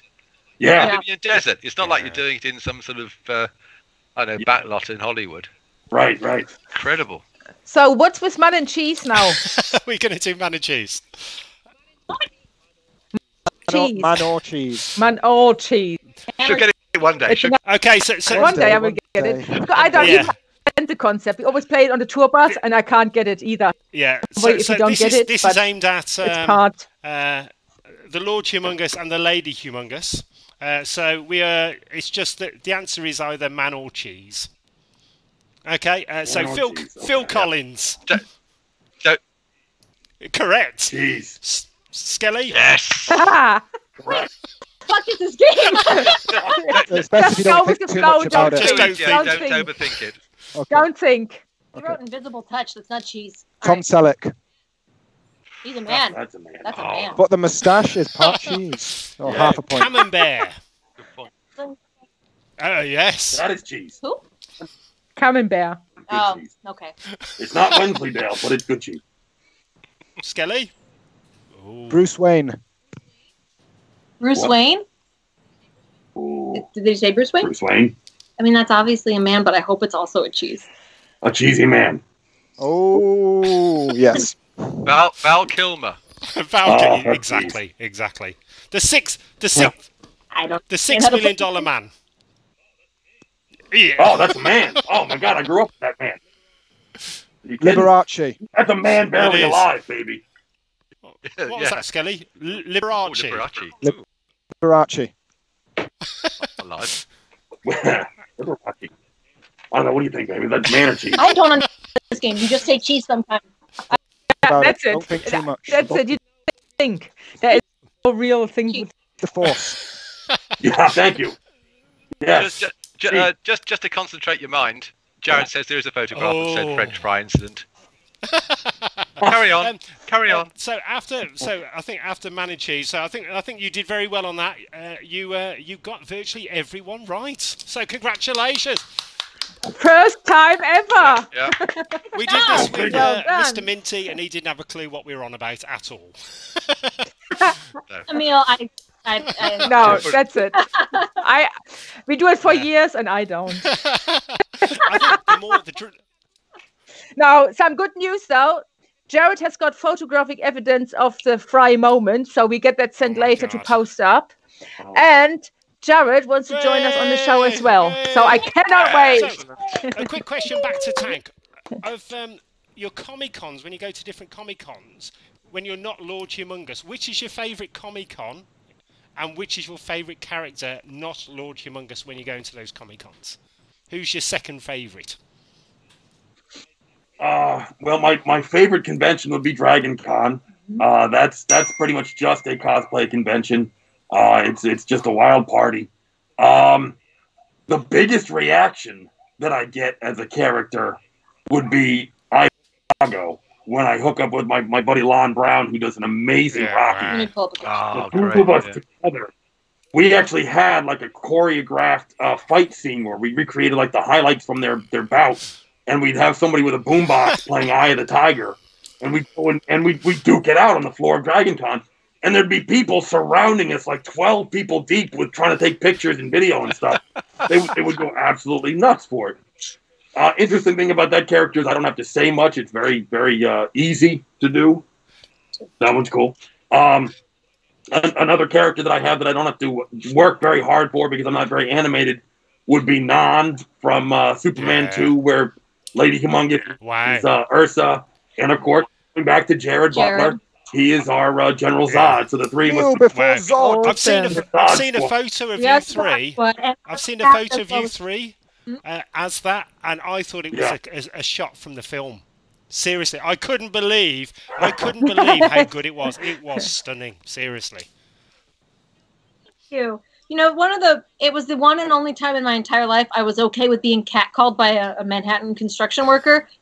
We were dressed like that. We were walking into New York Comic Con, and you feel the guy's eyes on me. And that was the day I learned how many men fetishized Ursa, which is not surprising, but I just hadn't thought about. Yeah. She's hot. Fair enough. I just hadn't thought about it. So I'm like, okay, you're walking around Manhattan at Comic-Con in a costume, you're going to get stared at. It doesn't bother me, but you can just feel the eyes on me.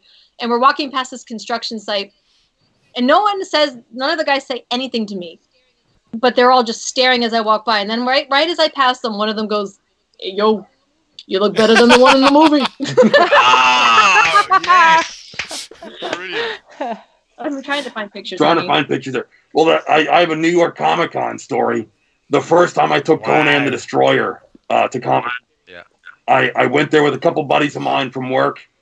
We took the ferry over. We got stopped every so often for photos and stuff. My buddy was doing Nosferatu, and his girlfriend was Vampirella. They looked fantastic. So there I was as Conan. So we get into the Javits Center where the convention is, and I get stopped again for photos. My friends are standing around waiting for me to finish with the photos. You know what, guys? When I'm done here, I'll meet up with you. Just go on inside, and I'll text you when I'm done. Well, 8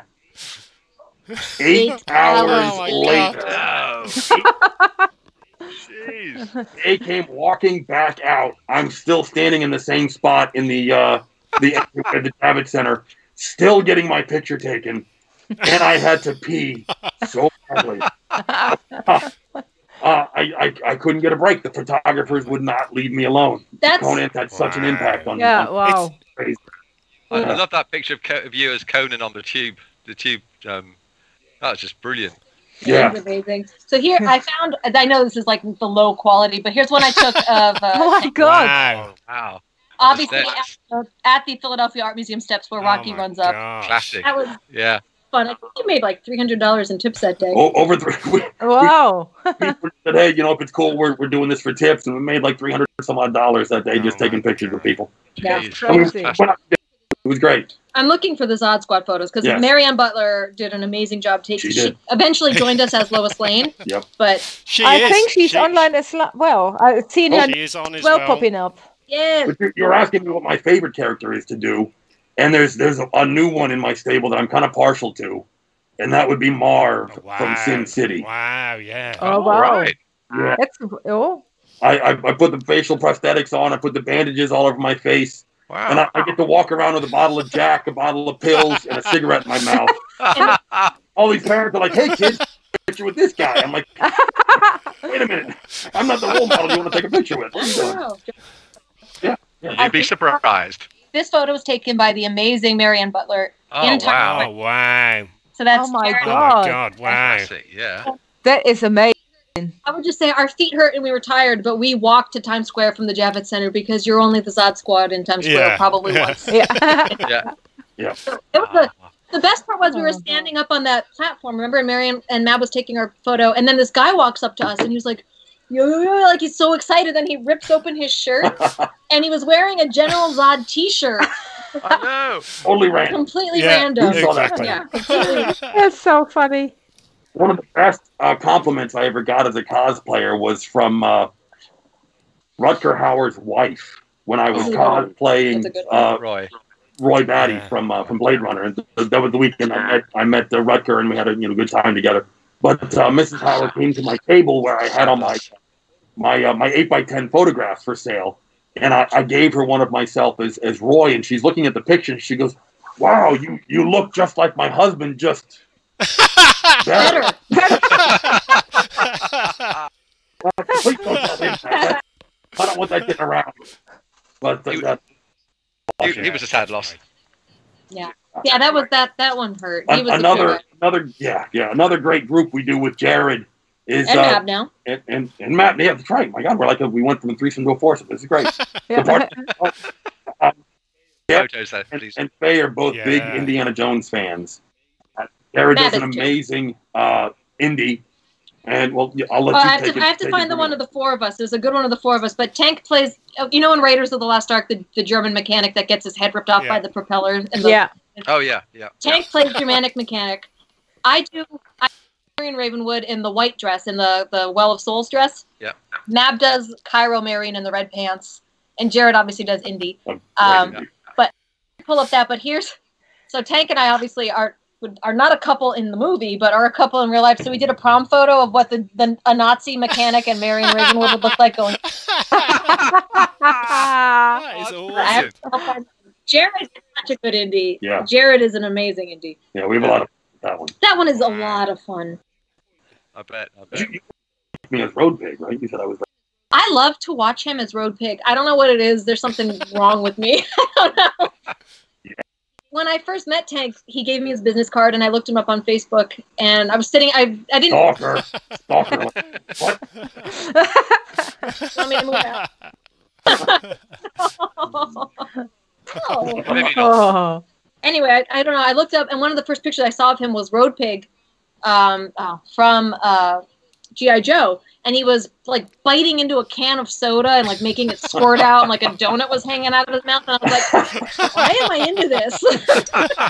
I wonder where he's. Can I ask, Tank, how did you choose Lucius Malfoy? That seems a really strange choice. Look, thinking about the other characters you do.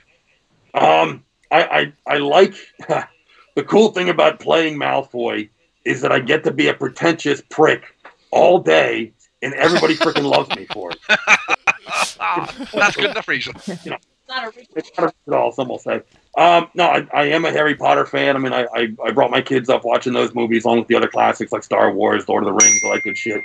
And I just, the character, he's so smooth. He's just so suave. Yeah. And, you know, and it's, I actually had somebody stop me at a Harry Potter event once, and they got in front of me with their camera, so I stopped walking to pose, and they said, no, I want to get footage of you walking as, because I you know, it's, where do I go with that? I don't know. He gets awful clumped when he talks about himself so much. Yeah. Oh, brilliant.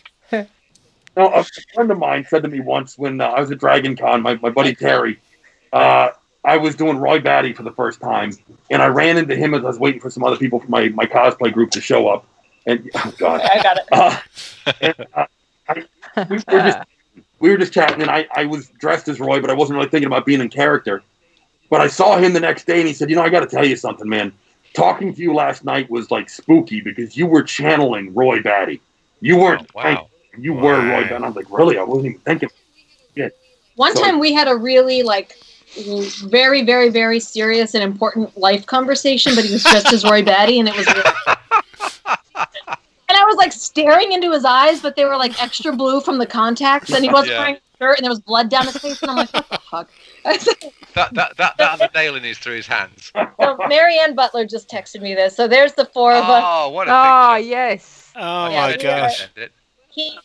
Oh, Awesome. Well done, Mary. Is there any characters you haven't done yet that you'd like to? Yes. Can you give us a hint? Yes, there are. Does anybody know who Martial Law is? Yes, being a big 2000 AD fan, etc. So. Yeah. Okay. Yeah, I've actually got a bunch of stuff on eBay, like in my shopping cart for other Martial Law. God. Truth be told, I have the Martial Law hat, and I must have made that. It's over 20 years ago. 5 years ago. That must have been my first foray into cosplay, was making Martial Law's cap to let San Futuro PD let the punishment fit the crime. So that's one I've always wanted to do. Big Aliens fan, so Drake from Aliens, the small gunner, that goes without saying. Warhammer 40,000 Space Marine, why not? Who doesn't want to be a Space Marine? Oh my God, yeah. It is a lot of work, yeah. So, Stick. Yes. Because of our competition thingy, first of the Thunderdome, do we know who the winner is? This is the Piggy versus Drago. Yeah, so we haven't Okay, had the we winner of have that one, five. and never have I ever. Let's do this Celebrity well. Thunderdome first. So that was... Yeah. Who's the winner there? Celebrity Thunderdome is Flush by a bloody mile. What? No. Oh, about sorry, Hey? sorry, No, yeah, what are we looking at? What are you Universe drinking? break. What are you drinking? Bloody Corona, so it's non-alcoholic. Sorry, I've got 3 bloody competitions going and a video. I mean, I can't cope with this. The pig. Pig. It's the pig. The pig gets it by 2 points, mainly because bloody Blackie. Yes. Hi-ya! So Miss Piggy won it. Oh. Oh, Oh. devastated. Sorry, it was Amorous. Although Mama Giddy said that Drago should have won, so I really think that. All right, Mama. If he Well, she don't make the rules here. Sorry, Scaddy. They have. So Drago came second. So that's all good. All good. Yeah, he was vice runner-up. Usually not. Miss Piggy always. It was a good fight. I'll tell you. You lost I against thought Piggy. Yeah, wait till you that played gets the him on a Kirby big sign at Wasteland Weekend. You know, lost against. He Miss lost Piggy. against Piggy. So the great Lord Humungus No. on the bunker or bin. Was it? Did you go for the? Let's just put that back on. Was it Donkey Brains, the toy, which is truly scary, or did you go for the Flushing Frenzy, the toilet themed? I'm poop humor. I'm very mature. It was the Flushy. In fact, we will actually hunt that down for you, sir, and we will get you a copy. You get Flushy home. Well, he should do too, because it's a complete I think walkover. everybody wants that. That is going to be the. Well, two people didn't, but I'm not going to name them. But I read as well, Flushy can be used as a weapon, I think. Someone recommended that one as well. A weaponised plushie, yeah. Yeah. And we've got a lot going on about Mr. Hanky, the Christmas poo. Yeah, it reminded me a lot of Mr. Hanky. Yeah, so at least 3 people have now got the earworm of Mr. Hanky. I have a question awesome. about the Dogs of War, going back to Wasteland Weekend. So in your Dogs of War party, are you missing any characters? There are some sort of minor tertiary characters, if you will. There's the barber that is shaving the side of Wes's head when the rig comes ripping through the tank. So we've talked about getting him. There's an iconic scene of a guy, a mohawker wearing swimming goggles. We've been trying to work on him. So only the most die-hard fans will actually see those characters and be like, I know who that is. Meanwhile, they'll talk about the problem you never thought you'd have. Yeah, this is a good problem to have. There are a lot of ladies in the Dogs of War, and yet there's only like a handful of ladies in the movie. So we're having to double up on some of these characters and stick them in as smegmas or berserkers here and there as we go. We actually Imperative Devious is one of our golden youth, so we have a gender bent golden youth, and she does a great job of that. So yeah, there's I never thought I'd have to say, we have too many girls around here. That's what's going on.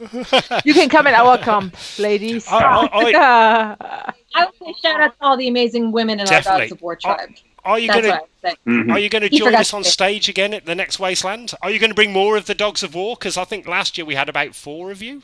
We had a few of us up there. Whatever you guys want, I'm always down for a good time. We always play a little game with Jared of how many people can we put on the stage. I know he loves that game. I don't think he likes. I think we had about 50 this year. Yeah. That's great. Do you want the never have I ever results? Hold on, let's go. Have you got them? Let's go to Tank I first. have So them, Tank, yes. which do you believe is the truth? Did Mechanized Chrome Ronan from VMV Nation, or Dolph Lundgren? First of all, I don't know who that second guy is. Before. Gulfstream or something. This is just not happening. I'm thinking she got got backstage at a V&B show or did something with somehow V&B's involved in these shenanigans. Mm-hmm. That's got to be it. Okay, mechanized. What's the answer, Mech? It was Ronan. We played with him at VGT, and he was. So we will share later on the video when we got him witness. But Dolph, we had him as well at one of our shows, and he actually had a picture taken with us. So we had a similar experience as you were. Wow. So we played with him in Manchester. Yeah, so the chat room got it right as well. Did they? That's awesome. That's awesome. Chatville got but it I right. didn't dare to do this because I didn't want to. He did get some dart flights, some fancy V2A dart flights. Yeah, he did actually. That's it. Very exclusive. I'm missing my V2A dart flights. I'm a big. I'm sure I gave you some. We will send you. I gave you some. Does anyone have? We must have not taken care of them. Give them to me. They didn't make it. We will definitely have to send some over to you. One of the. Excellent. I think we are just about to roll off. It has been an absolute pleasure. Is there anybody you'd like to do a shout out to?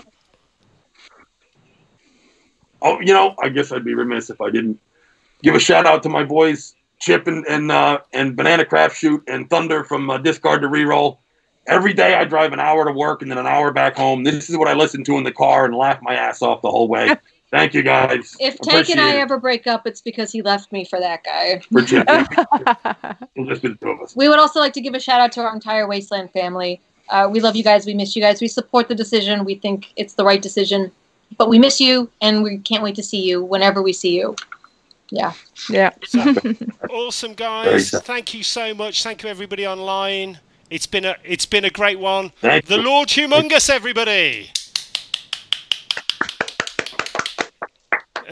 My God. Thank you so much for both coming on. Thank you. Thanks for having us. And we will definitely get you back on when we're going to do the big release of the Mad Max Museum T-shirt with you in AD, and also we get the Feral Kid on.